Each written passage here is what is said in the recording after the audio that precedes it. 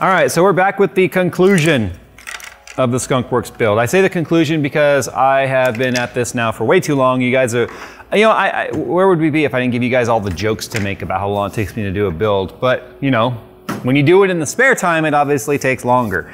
So let's go ahead and get going here. I'll show you guys what's come in, what's new, what our plans are for the final build, and some things that we kind of figured out.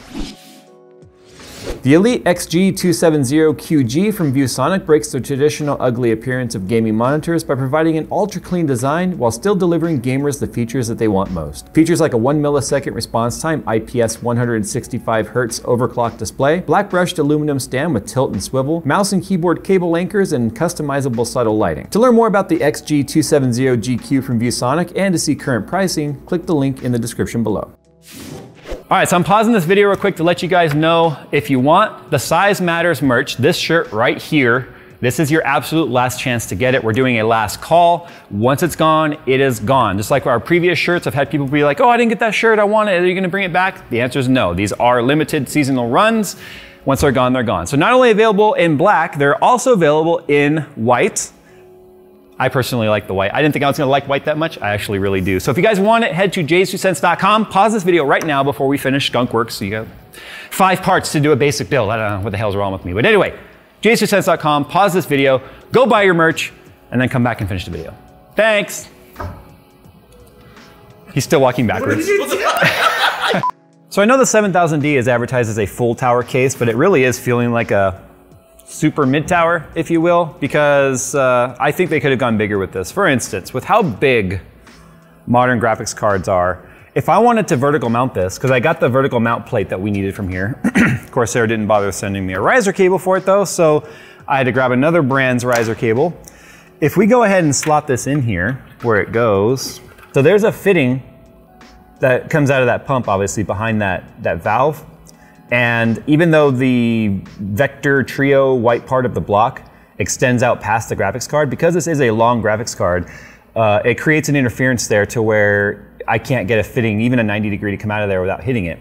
The other thing too is if you look at this top part of the card, the terminal is nearly touching that RAM stick. So I don't have confidence I would even be able to get that RAM stick out if I needed. So although this does look kind of neat, I went with the acetal block, that way it matches my CPU block. As much as that looks neat, I won't be going with the vertical in this because, yeah, we're gonna have interference there. So that's the downside about trying to go water cooling with a long graphics card like this, with a pump setup like I have here. Now, one of the things that would have assisted in this, obviously, is if I wasn't running a 45mm thick rad in the front. But because I'm going with a 480 and a 240, I still effectively only have 2 360s worth of cooling, which really isn't any more than what I have in my 5000D airflow. So we have a bigger case with no additional cooling, technically, because of the fact that our effective radiator space is the same. So that's unfortunate, but it's just the way the cookie crumbles. So I'm gonna put the standard bracket back in here, and we'll go ahead and see what we can make of this. But my plans for today are obviously to get the rest of it plumbed up and get the cables and everything in here, and obviously get it on and running. Now, we showed you guys in the last part, if you guys didn't see how I did this top tube right there. It took me 2 tries, but the challenge here is this is all the tubing I have left right here with my spares to get the rest of the system done. Only 1 full-length tube. However, I still think I am gonna do my pass-through fittings right here. That way it'll look neater and have a little bit of that Skunkworks-y flair, because that's one of the things I always did with Skunkworks back in the day, was have the pass-through tubes. You can see they still exist there. Obviously, I need to show you guys the cables. So Editing Phil apologizes. Sorry. That when I was like, here's the cables we went with, he didn't realize he was supposed to put a picture up. So here are the cables I got from Cable Mod. I only did 24-pin EPS power and graphics card because there's no other cables in here that are really gonna show. I usually don't waste the materials to have like SATA cables made and all that unless they're visible. And the nice thing about Cable Mod is the fact that they've got their new configurator 2.0, which is really neat because it does show the cables in a more realistic 3D kind of a drawing on what they'll look like. So as you're clicking the colors and choosing which cables you want to be which color, you get a really good idea of what they're gonna look like. The other thing I really like about Cable Mod is the fact that their combs are metal. And because they're metal, it makes them a lot stronger and a lot less prone to breaking if you're trying to put, you know, aggressive bends and stuff on them. The downside about the way cables ship, they do train themselves in the bag to stay in the position that they're in the bag, which sort of sucks. So you want to take them out, flatten them out, get them going. But something that they offer now is combo sleeving on the EPS power, which as you can see right here, this is my EPS power, which looks like GPU because it's two 8-pins, but as you can see right here, we have two 8-pins on our power. I don't like that they're separated, but that's fine. I can just pull the sleeves back like this and get them in there. Check this out though. Triple combed GPU plugs. So all 3 of the 8-pin PCI Express. Hey, it looks like it's flipping you off. Anyway, look at that. See how nice and neat that is? So you can get the combs where you want it. And the combs do come in different colors. I chose black because obviously we got a green and black theme sort of going here. The green's not a perfect match. I mean, it's hard to get fluid to match. I think there might be a slight bit more yellow in this green, but this is a UV green. So if we have any sort of UV light in there, then it would glow nice and bright. But you can see it's green, gray, black, gray, green. So what I did is I carried that particular theme through everything. The thing that sucks about this, and this is again, very important for things like configurators to figure out, the retention clip is on that side on the 24-pin, but it's on that side on the 8-pin. So I was able to say like, oh, okay, so I need to invert this, which means now when I plug these into the top up here, because I didn't want the green to be so close together on these to where it just kind of overpowered the appearance. So there's that. So now I've got a little separation between the green and the 24-pin there. Anyway, enough talking. Let's let Phil do that thing that Phil does. And let's see if we can't get this done in this video, because that's the idea.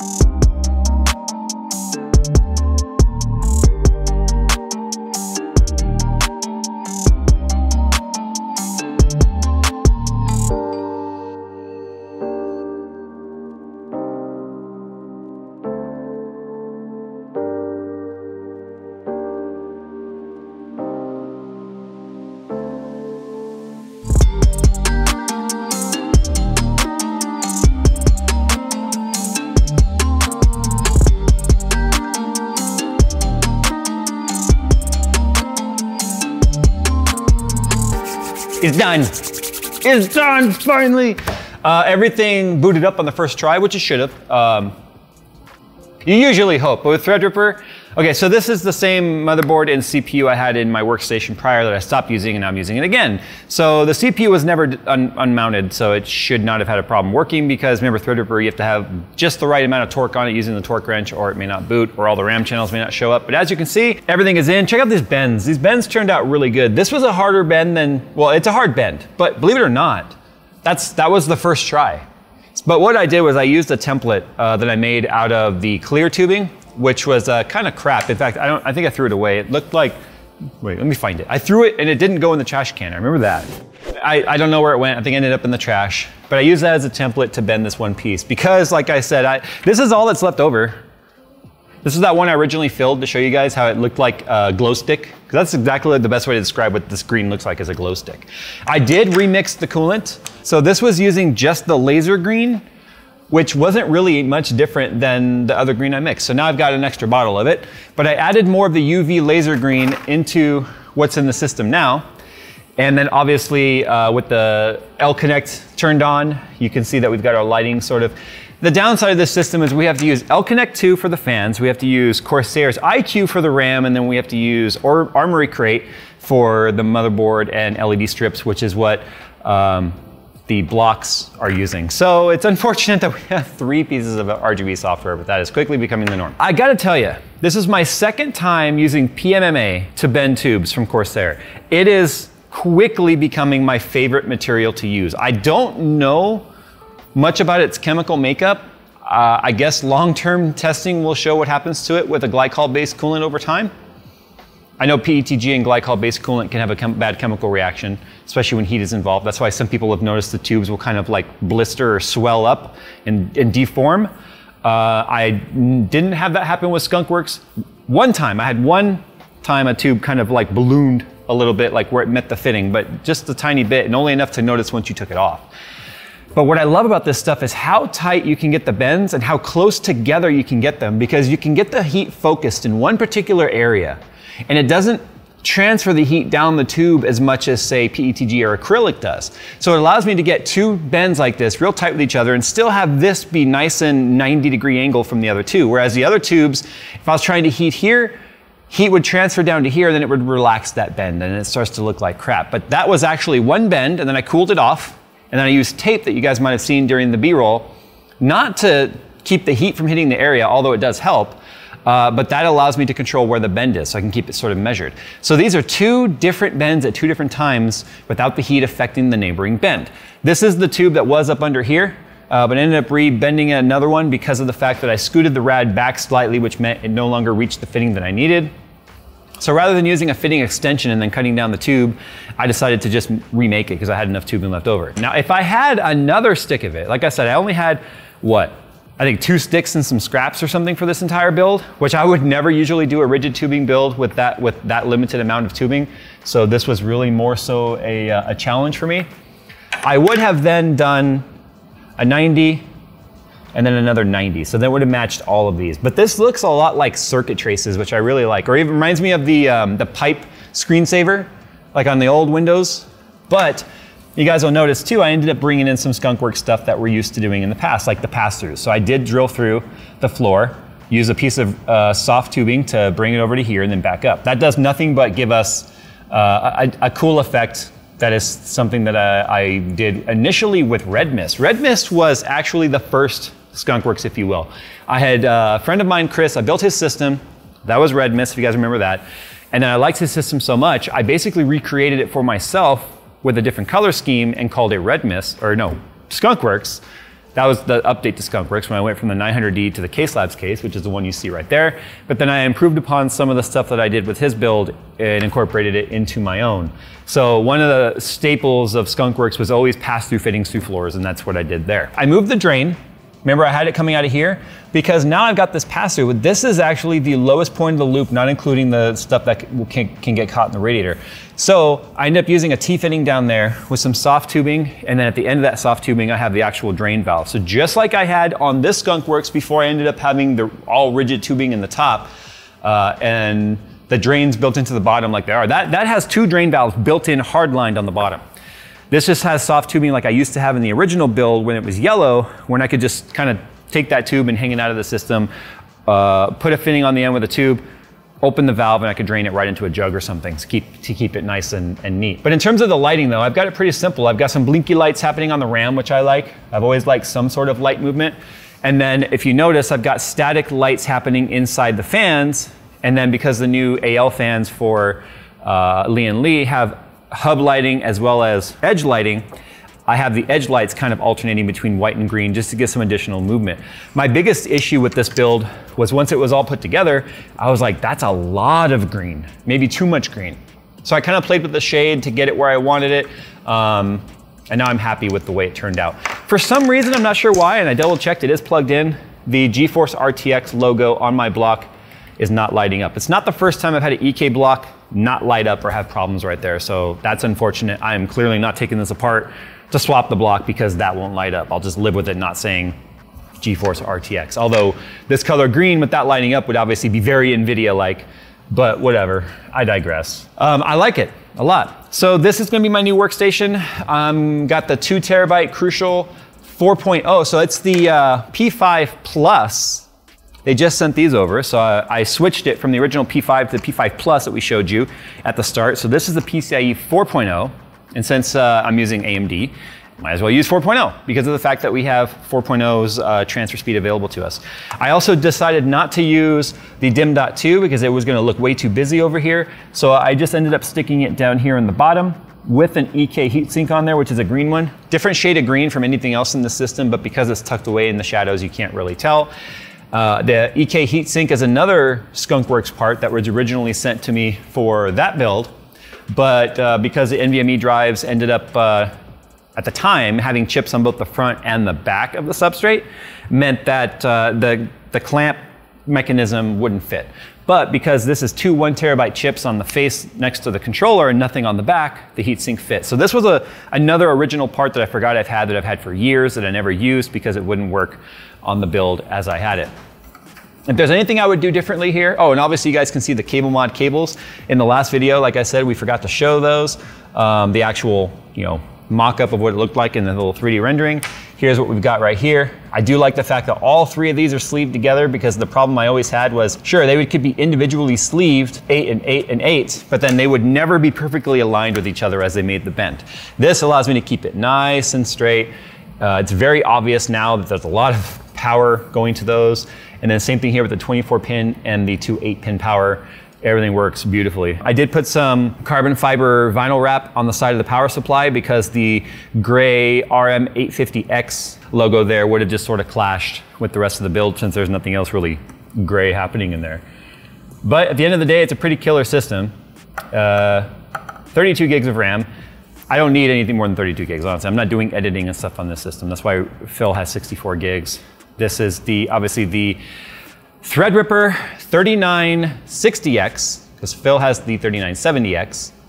And yeah, although it's not the latest Zen 2 architecture from AMD, now that I've done this system, it's probably time for them to launch that CPU, making this one outdated, because that's how we roll around here. Anyway, guys, thanks for watching. I hope you've enjoyed this build series. I know these take a while, but remember, I was building this in spare time in between other things that we're working on here.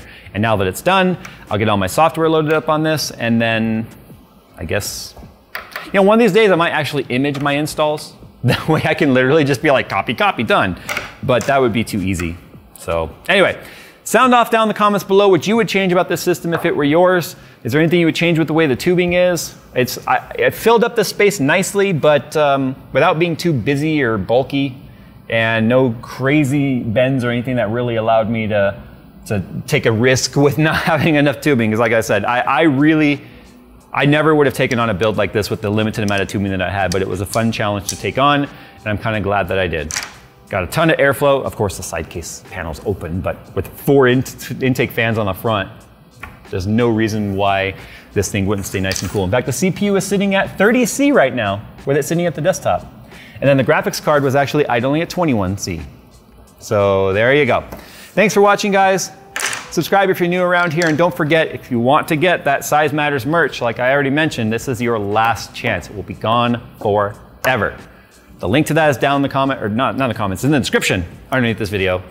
And if you guys get a merch piece from us, share pictures of it with us, and then of course we'll share that because we like seeing the way you guys look.